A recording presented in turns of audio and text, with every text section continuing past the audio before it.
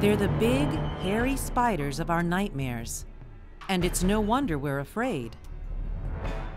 Tarantulas are the biggest of all the arachnids.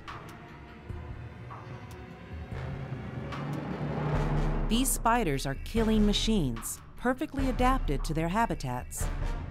And the biggest and baddest of them all is the Goliath. It can grow to nearly a foot across, with fangs an inch long. The Goliath makes its home in the remote rainforests of South America. Night is when the Goliath is most active. But for these ambush predators, hunting means lying in wait. Near the entrance to her burrow, she lays down a silk welcome mat. It acts like a tripwire, letting her know when something has ventured within range.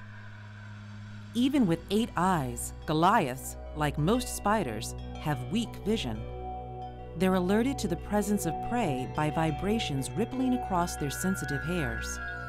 It's only a matter of time before some hapless creature, like this floor mouse, wanders too close and brushes against the silk. It's like ringing a dinner bell.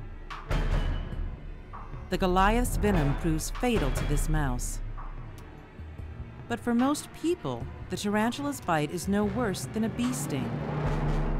According to researchers, there's never been a single confirmed human death from a tarantula bite.